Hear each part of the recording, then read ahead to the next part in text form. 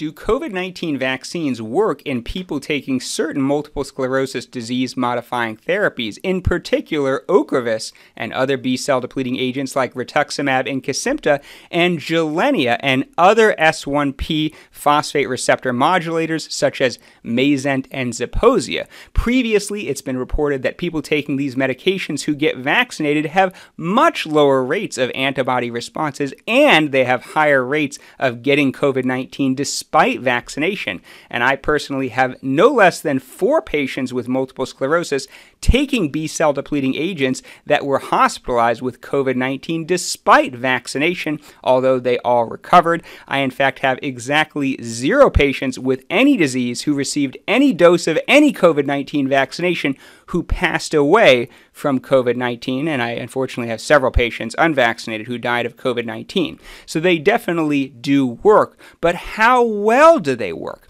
Previously, we only had serological data, but now from the National Health Service in the United Kingdom, we have actual data on clinical risk of COVID-19 in the vaccine era compared to the pre-vaccination era, and there's a particular signal for people taking Ocrevus and Gilenya, but we'll look at other disease-modifying therapies as well, and I'll show you data in general in the United Kingdom on vaccinated people versus unvaccinated people, and I'll give my own opinion at the very end. Let's have some fun.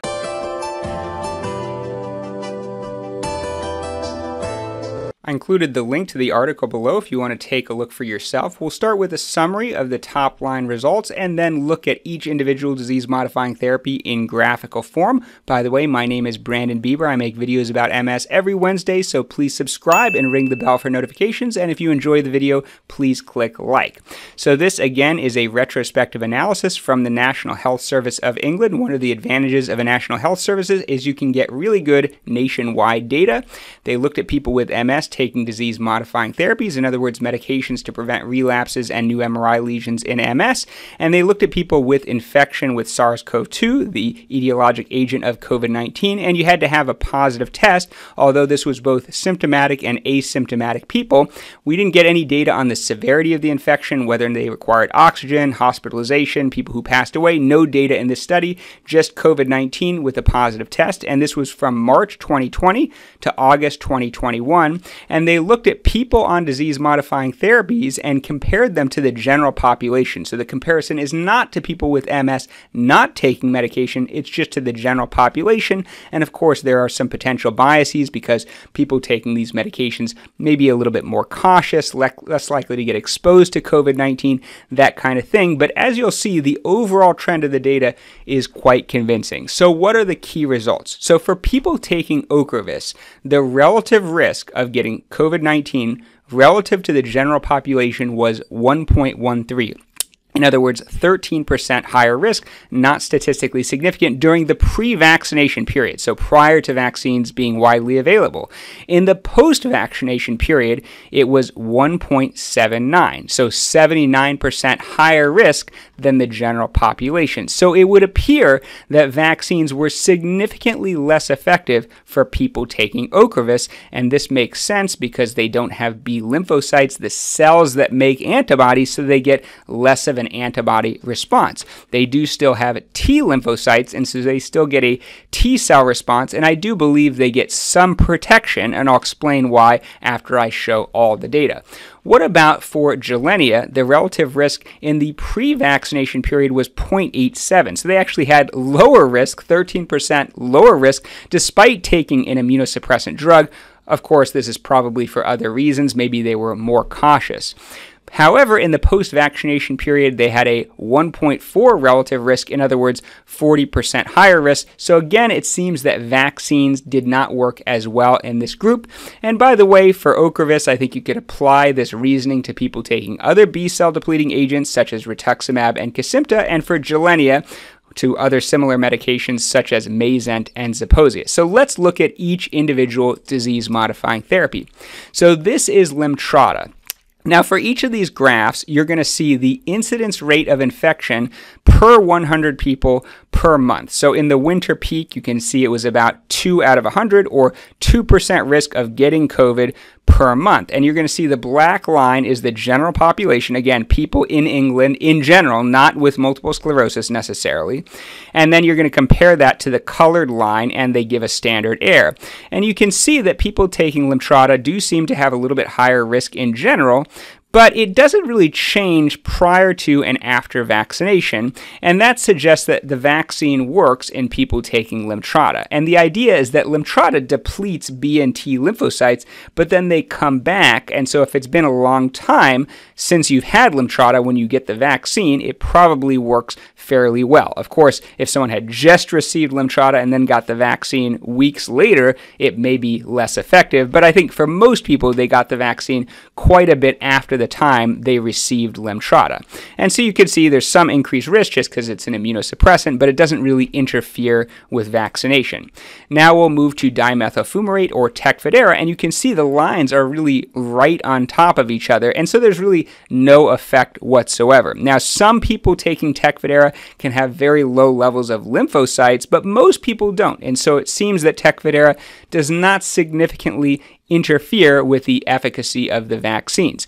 Now, by the way, you can see the dotted line is the percentage of the population in the United Kingdom who have been vaccinated. You can see at the end of December, it starts at 0% and goes slowly up to around 70% by the end of August.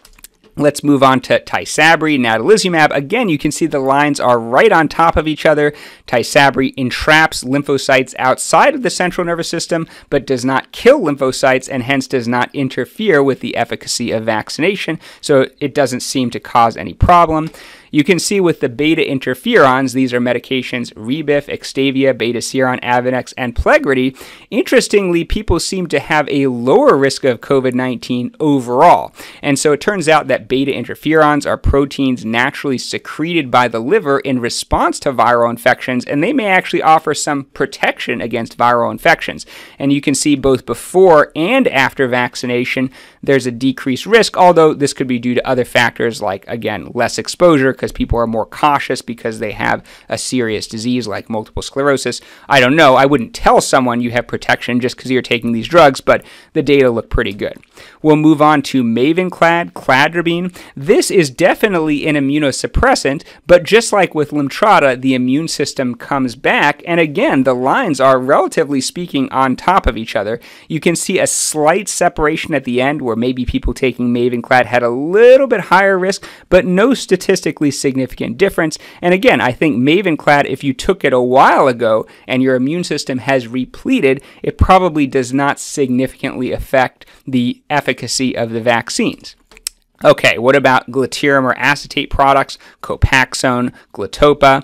You can see, again, the lines are on top of each other, and in fact, people taking glatiramer have slightly lower risk. This makes sense. Glatiramer acetate is a protein which is thought to work like an allergy shot, sort of exposing your immune system to proteins similar to myelin, so you develop tolerance, but it definitely doesn't weaken the immune system, so it causes no problem.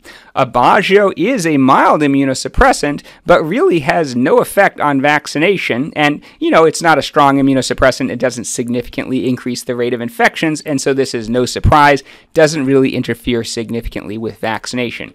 Okay, let's move on to the two drugs that do interfere with vaccination. So in the red line, you have fingolimod or Gilenya, and you can see prior to the vaccines becoming available, people taking Gilenya had slightly lower risk, probably because they were more cautious, and then it was about equal, but then after vaccines became widely available, they had a higher risk, and again, the relative risk was about 1.4, 40% higher risk, perhaps despite them being more cautious.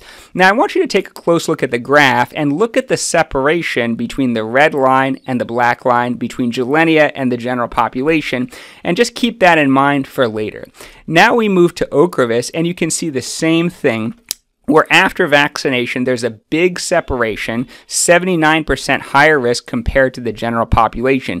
This is despite the fact that people taking Ocrevus are likely more cautious, likely more likely to practice social distancing, work from home, wear masks, etc., yet they still get COVID-19 more often because these drugs definitely increase the risk of COVID-19 and decrease the efficacy of vaccination. There's no question about it. But again, compare these two lines, the blue line, Ocrevus, to the black line, the general population. Keep that in mind for later.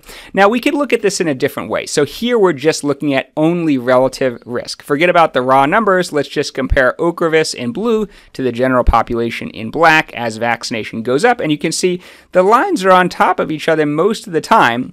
But after April, basically when most people start getting the vaccine, you can see the separation and the relative risk of people taking Ocrevus goes up because they're getting less protection from vaccination. Same thing with Gilenya. You can see that it matches very closely. Then the vaccine becomes available. It goes up. Interestingly, it dips down, probably just due to random fluctuation, and then sort of goes back up. But overall, there's a tendency for the relative risk to be higher after vaccines become available. Now, let's compare to something else. Let's compare just in general in the United Kingdom, vaccinated versus unvaccinated. And so you can see the units here are different. You're looking at per 100,000 person years. And you can see the second wave in the winter at the beginning of 2021, and the third wave in the summer with a peak of July 15th. And you can see unvaccinated people in Britain in green, and you can see people who got the first dose, 21 or more days after the first dose, in blue, and then people who got the second dose in the dark blue line. And you can see that there's a huge difference where there seems to be very significant protection for people who have had 2 doses of the vaccine, much greater than the difference we saw before in people taking Gilenya and Ocrevus versus the general population. Let's say if we look at a different high-risk group, this is just people aged 60 to 69 and their risk of COVID-19 infection in the United Kingdom, and you can see the dotted line is the period of vaccine eligibility, and you can see the difference between unvaccinated and vaccinated, the unvaccinated in the green line, people getting a single dose in the blue line, and then people getting 2 doses in the dark blue line. There's a huge difference in people who got 2 doses of vaccination compared to the unvaccinated. And so it does seem to offer very significant protection. Again, much greater difference than when we were looking at, say, Ocrevus or Gilenya relative to the general population alone. So that separation between the lines is much greater. So what is the summary of all this? Well, vaccines are definitely less effective in people taking Gilenya and in people taking Ocrevus, and by extension, people taking similar drugs. Other B-cell depleters, Kesimpta, rituximab, other S1P receptor modulators, Zeposia, Mazen. However, there likely is some degree of protection. I can't give you a number because obviously we don't know which of these people were vaccinated. My clinical experience is that a higher percentage of people taking immunosuppressants are willing to receive COVID-19 vaccines compared to the general population just because they know they are higher risk. However, there are certainly people taking immunosuppressants or who have other risk factors, older, other comorbidities that refuse these vaccines for whatever reason. But I do think the percentage of people taking the vaccine is a little bit higher.